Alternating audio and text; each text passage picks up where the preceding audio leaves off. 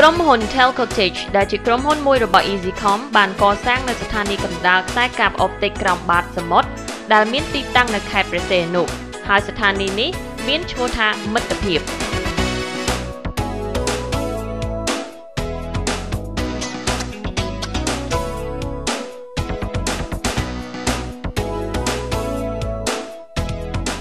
កាលពីថ្ងៃទី5ខែមករាឆ្នាំ2017នេះ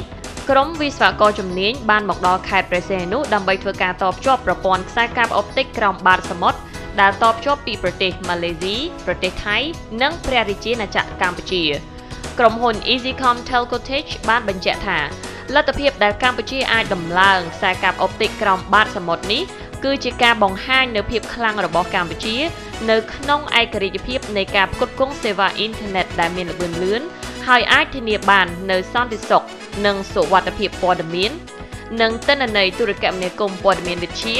ដោយមិនឆ្លងកាត់ប្រទេសណាមួយនិងមិនមានការព្រួយបារម្ភពីការលួចចម្លងព័ត៌មាននិងទិន្នន័យនោះឡើយ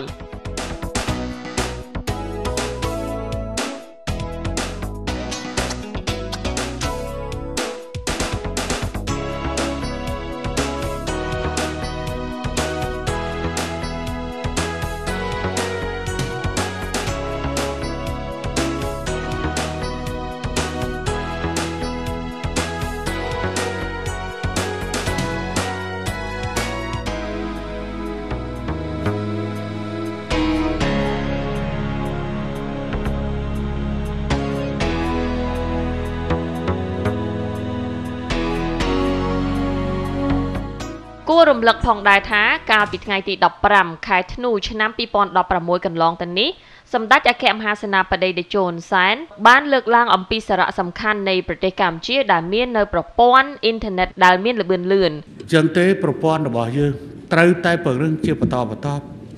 មិនអាចឆ្លោះឆ្លួយបញ្ហានឹងបានទេហើយខ្ញុំមានមោទនភាពប្រៀបធៀបខ្ញុំទៅប្រទេសដទៃប្រទេសខ្លះអត់ទេវាយមិនចាញ់ហ្មងធ្វើអីស្រែកឲ្យវាមិនចាញ់កុំថាឡើយវាយបញ្ជូនសារតាមរយៈប្រព័ន្ធវាយតាមអ៊ីមែលវាយតាមស្អីគឺអត់ចាញ់សូម្បីតែSMSអត់មកហ្មងវាមិនទៅធ្វើអីវាហើយយើងទៅរកឯណាវាយមិនទៅវាយមិនទៅប៉ុន្តែនៅប្រទេសយើងអា 4G នេះវាកំពុងតែផ្ដល់ឲ្យយើងច្រើនដែរហើយតាមរយៈកាបអុបទិកដែលយើងធ្វើបានដល់ទៅ 29,700 គីឡូម៉ែត្រនេះវាជួយសម្រួលឲ្យយើងច្រើនណាស់ឥឡូវនេះសម្រាប់ការប្រជុំគណៈរដ្ឋមន្ត្រីរបស់យើងមានភាពងាយស្រួល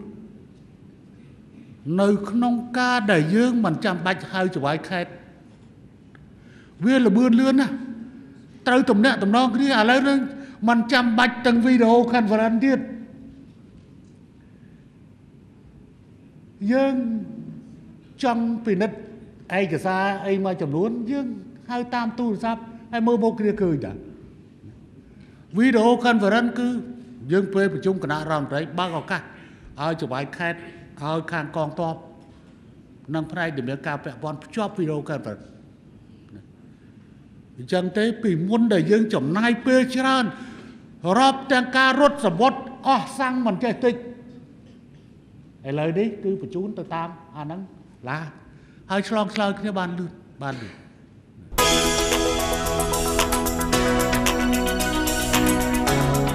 គួរបញ្ជាក់ផងដែរថាខ្សែកាបអុបទិកក្រោមបាតសមុទ្រ MCT ត្រូវបានប្រកាសឡើងកាលពីខែមិថុនាឆ្នាំ2013ហើយនឹងចាប់ផ្ដើមប្រតិបត្តិការនៅត្រីមាសទី1ឆ្នាំ2017ខ្សែកាបអុបទិកក្រោមបាតសមុទ្រនេះមានវិសាលភាពប្រហែល 1,300 គីឡូម៉ែត្រវានឹងធ្វើឲ្យកម្ពុជាក្លាយជាច្រកចេញចូលទៅកាន់តំបន់អាស៊ីនិងជួយពង្រីកនឹងការតភ្ជាប់របស់កម្ពុជាទៅកាន់អាស៊ានក៏ដូចជាពិភពលោកទាំងមូលតាមរយៈប្រទេសម៉ាឡេស៊ីខ្សែកាបអុបទិកក្រោមបាតសមុទ្រនេះមានតម្លៃវិនិយោគជិត$100 លានសហរដ្ឋអាមេរិក